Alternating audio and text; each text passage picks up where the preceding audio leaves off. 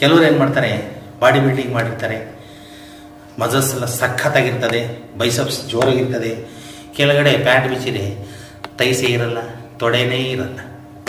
ಏನಪ್ಪ ಅಂತಂದರೆ ಸರ್ ಮಾಡಲಿಲ್ಲ ನಾನು ಅಂದರೆ 13, 14, 15 ಸ್ಟ್ರೈಟ್ ಆಗಿರಬೇಕು, ಸ್ಪೈನಲ್ ಕಾರ್ಡ್ ಸ್ಟ್ರೈಟ್ ಆಗಿರಬೇಕು. See again down, chest rice down, ಎತ್ತಬೇಕು. S 1.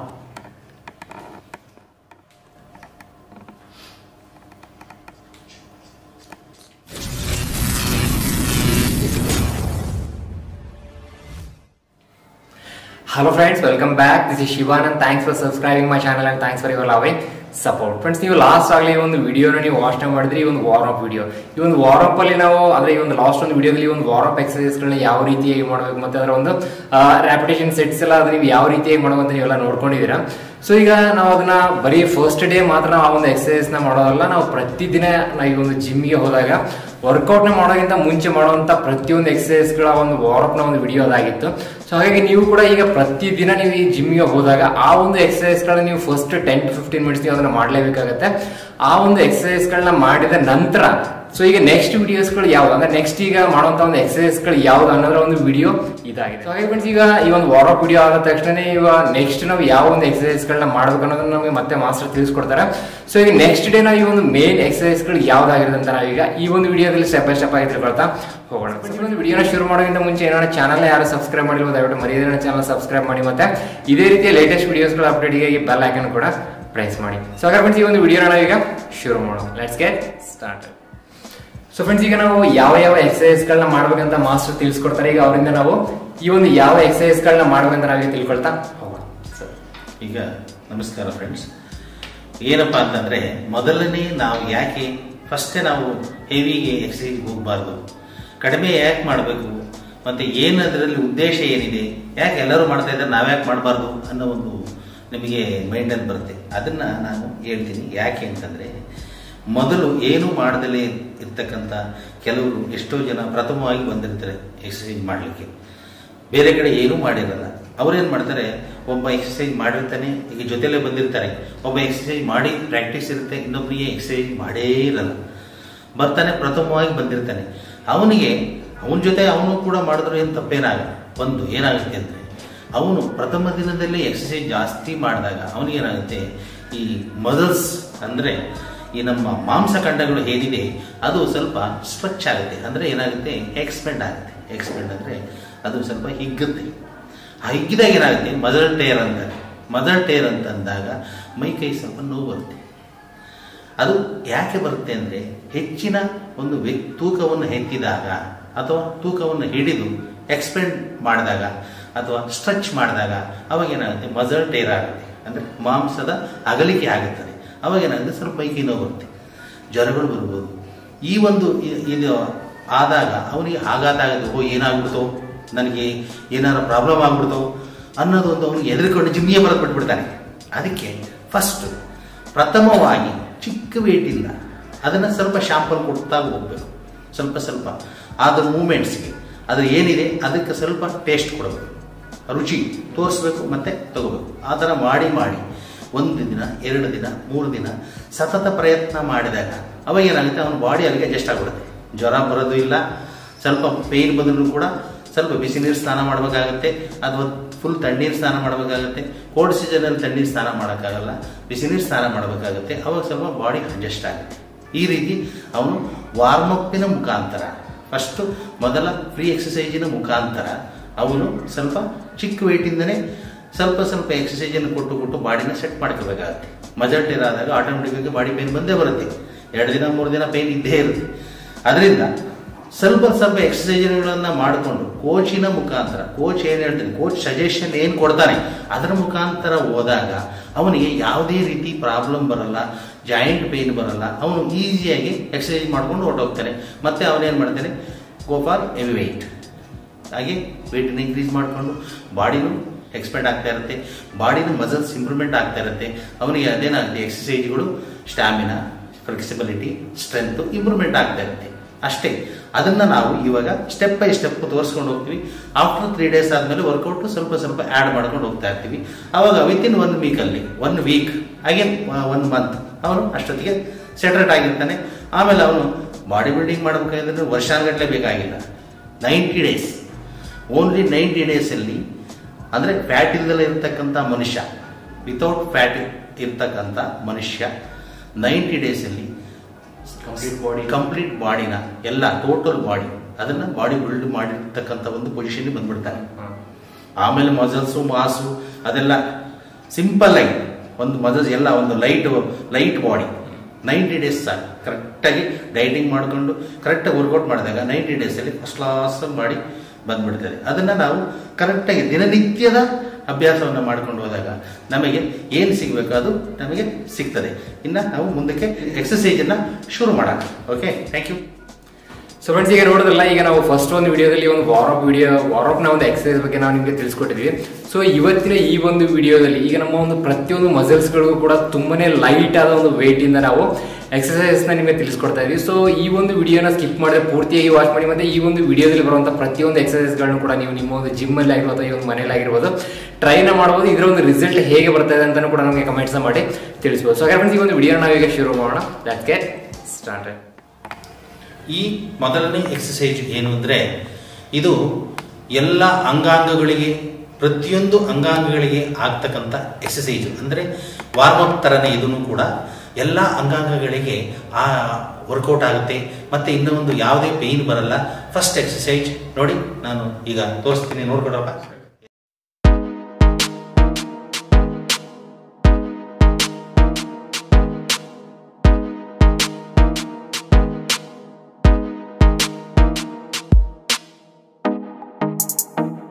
Five, 4, 3, 2, 1, relax. ಇದು 20 ಕೌಂಟ್ ಬರಬೇಕು. ಇದೇ ಥರ ಇಲ್ಲಿ ಮಾಡಿ ಅದೇ ಥರ ಬರೀ ಕೌಂಟ್ ಕೊಡ್ತೀನಿ. Ready start. 1, 2, 3, 4, 5.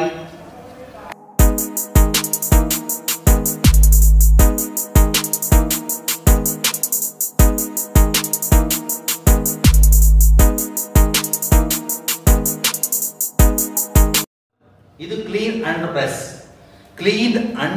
ಕ್ಲೀನ್ ಅಂದ್ರೆ ಎಲ್ಲ ಟೋಟಲ್ ಬಾಡಿ ಫ್ರೀ ಆಗಿದೆ ಅಂತ. ಕ್ಲೀನ್ ಅಂಡ್ ಪ್ರೆಸ್ ಅಂದ್ರೆ ಜರ್ಕ್, ಮೇಲಕ್ಕೆ ಹೋಗಿ ಎತ್ತಿ ಮತ್ತೆ ಕೆಳಗೆ ಇಳಿಸ್ತಕ್ಕಂಥದ್ದು.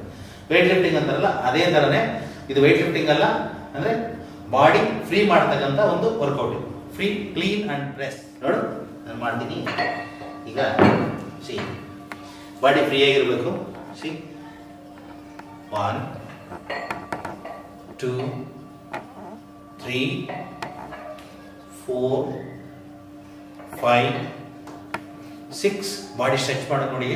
ಬ್ಯಾಕ್ ಹಿಂಗೆ ಸ್ಟ್ರೆಚ್ ಆಗೋದು. C, head back, looking up. Okay, shoulder ಎಲ್ಲ ಕರೆಕ್ಟ್ ಆಗಿರಬೇಕು. ಸ್ಟ್ರೆಚ್ ಅಪ್, ಸ್ಟ್ರೆಚ್ ಮಾಡಿದ್ರೆ ನೋಡು ಬಾಡಿ. C, stretch. ಹೀಗೆ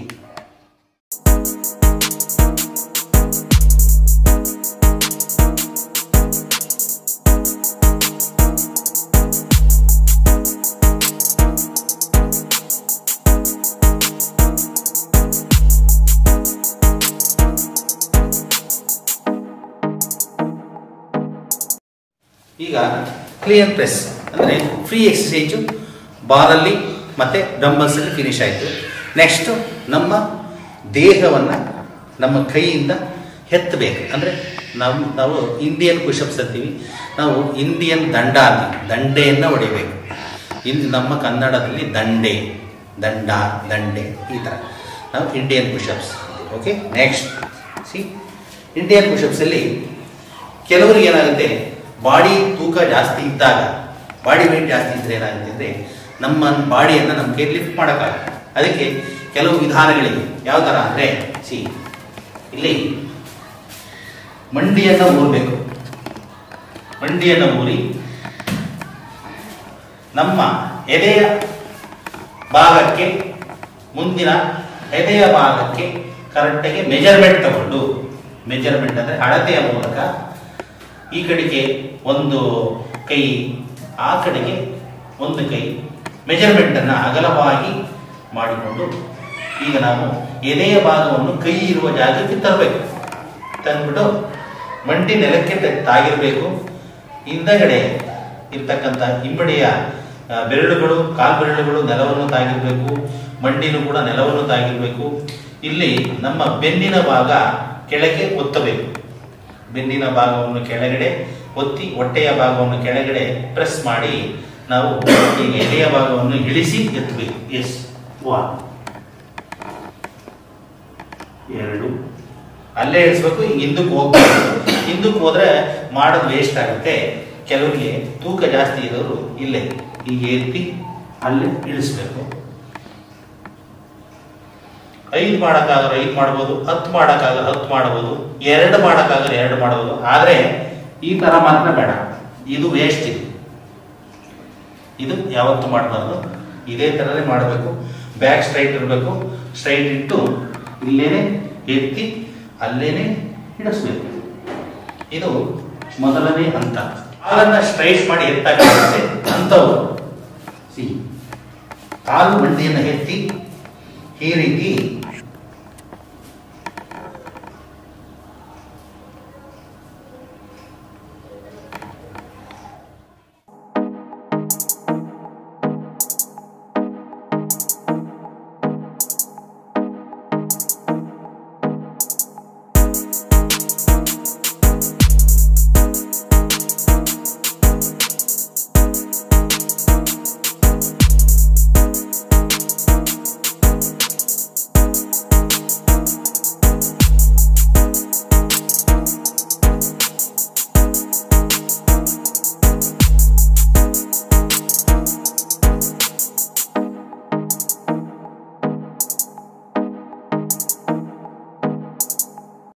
ಐದು ತೊಗೊಂಡು 2 ಸರಿ ಮಾಡಿದಾಗ ಅದನ್ನೇ ಬೇಕಾದ್ರೆ 3 ಸರಿನೂ ಬೇಕಾದ್ರೆ ಮಾಡ್ಬೋದು ಮೊದಲನೇ ದಿನ.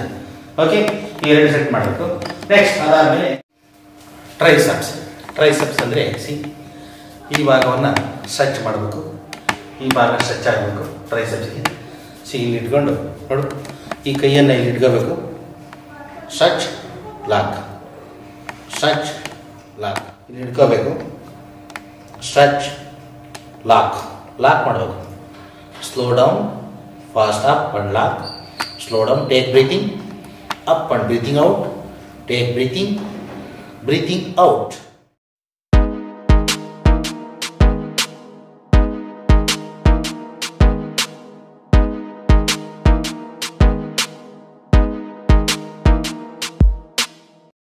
ಟ್ರೈಸೆಪ್ಸ್ ಅಲ್ಲಿ ಇದು ಮೊದಲನೇ ಭಾಗ. 1ನೇ ಭಾಗ ಟ್ರೈಸೆಪ್ಸ್ ಆಯಿತು. ನೆಕ್ಸ್ಟ್ ಅದರಲ್ಲಿ ಇನ್ನೊಂದನೇ ಹಂತ, 2ನೇ ಹಂತ ಟ್ರೈಸೆಪ್ಸ್. ಚೆನ್ನಾಗಿ, ತುಂಬ ಚೆನ್ನಾಗಿ ಈಸಿಯಾಗಿ ಎಕ್ಸಸೈಸ್ ಆಗೋದು ಬ್ಯಾಕ್ ಟಿಪ್ಸ್. ಇದರಲ್ಲಿ ಹೆಚ್ಚಿನ ಒಂದು ಭಾಗ ಚೆನ್ನಾಗಿ ಪಂಪ್ ಆಗುತ್ತೆ. ಇದು ಬ್ಯಾಕ್ ಟಿಪ್ಸ್.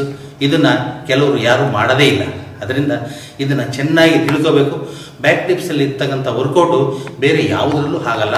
ಅಷ್ಟು ಚೆನ್ನಾಗಿ ಬ್ಯಾಕ್ ಟಿಪ್ಸಲ್ಲಿ ಆಗುತ್ತೆ. Next ಟ್ರೈಸೆಪ್ಸ್ಗೆ back tips, back tips like this, like this, triceps, back tips.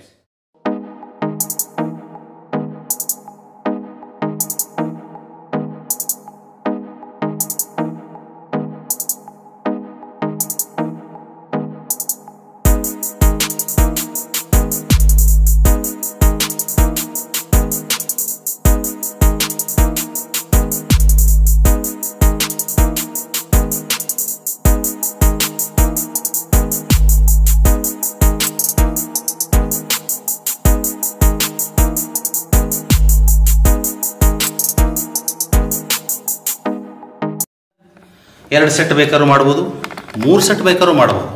ಆದರೆ ಬಾಡಿ ಪೇನ್ ಬರೆದಿರೋ ಥರ ನೋಡ್ಕೋಬೇಕು. ಬಟ್ 1 ಸೆಟ್ ಸಾಕು ಫಸ್ಟ್ ಡೇ.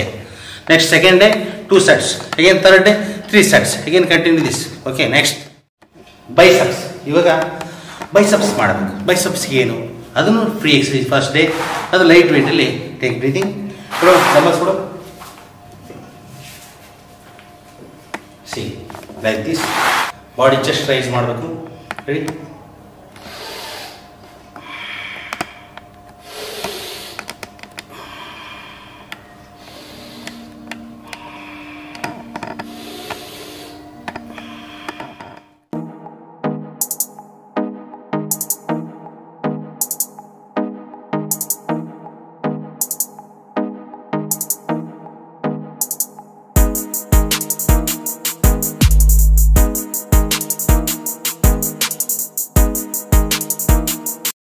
ನೆಕ್ಸ್ಟ್ ಅದಾದಮೇಲೆ same double ಬೈಸಪ್ C looking here take front double biceps C ಇಲ್ಲಿ ತಗೋಬೇಕು ಸಿ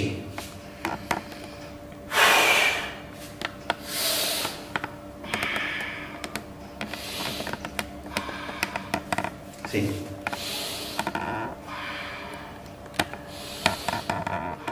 take breathe down.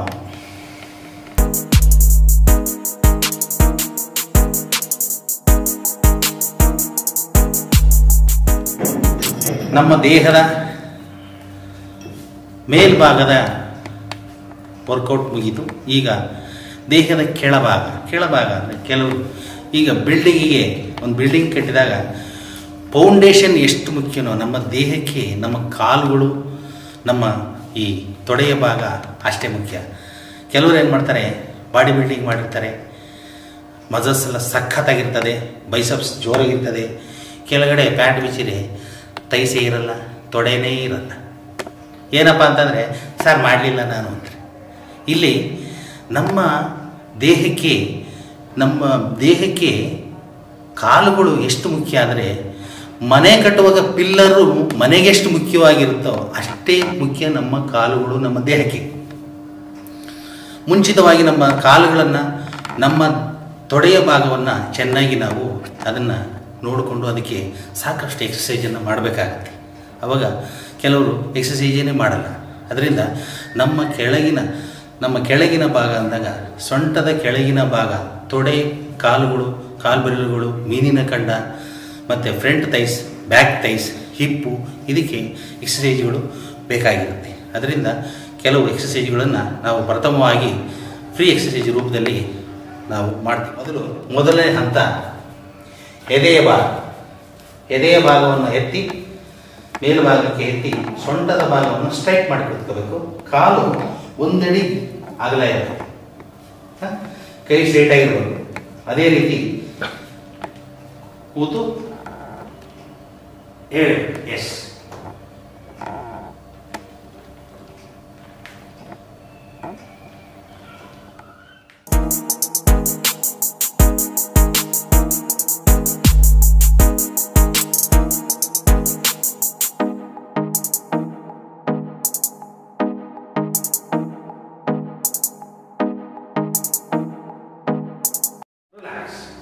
ಇದನ್ನ 5 ರಿಂದ 10, 15 ಕೌಂಟು 2 ಸರಿ ಮಾಡಬೇಕು. ಮೊದಲನೇ ದಿನ 1 ಸರಿ ಮಾಡಿದ್ರೆ ಸಾಕು. 2ನೇ ದಿನ 2 ಸರಿ, 3ನೇ ದಿನ 3 ಸರಿ, 4 ಸರಿ ಬೇಕಾದ್ರೂ ಮಾಡುವುದು. ನೋವುಗಳನ್ನು ನೋಡಿಕೊಂಡು ನಾವು ಎಕ್ಸಸೈಜನ್ನು ಕಂಟಿನ್ಯೂ ಮಾಡಬೇಕಾಗುತ್ತೆ. ನೆಕ್ಸ್ಟ್ ಇದರಲ್ಲಿ ನಮ್ಮ ತೊಡೆಯ ಭಾಗದಲ್ಲಿ 2ನೇ ಎಕ್ಸಸೈಜ್ ದಂಡಾವನೆ, ಹನುಮಾನ್ ದಂಡ, ಲಂಜಸ್ ಅಂತ. ಓಕೆ, ಇದು ಲಂಜಸ್ ಅಂತ ಅಂತೀವಿ. ಈ ಭಾಗವನ್ನು ಹನುಮನ ಬಸ್ಕಿ, ಇದನ್ನು ಹನುಮನ ಬಸ್ಕಿ ಅಂತೀವಿ. ಎಷ್ಟು ಕೈಯಲ್ಲಿ ಇಟ್ಕೋಬೇಕು, 1, 2. ನೆಕ್ಸ್ಟ್ ಈ ಭಾಗವನ್ನು ಟರ್ನ್ ಮಾಡಿ, ಈ ಭಾಗಕ್ಕೆ ಟರ್ನ್ ಮಾಡಿ, ಕೈಯನ್ನು ಇಲ್ಲಿಟ್ಟು ಸಿಟಾಪ್ಸ್ 1, 2, 3.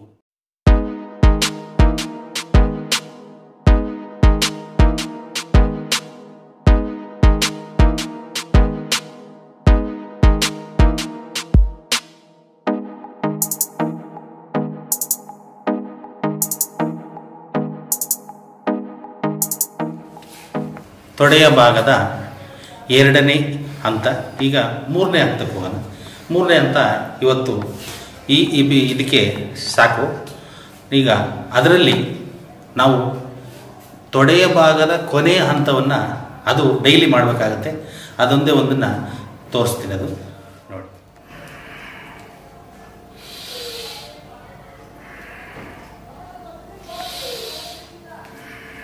ಸಿ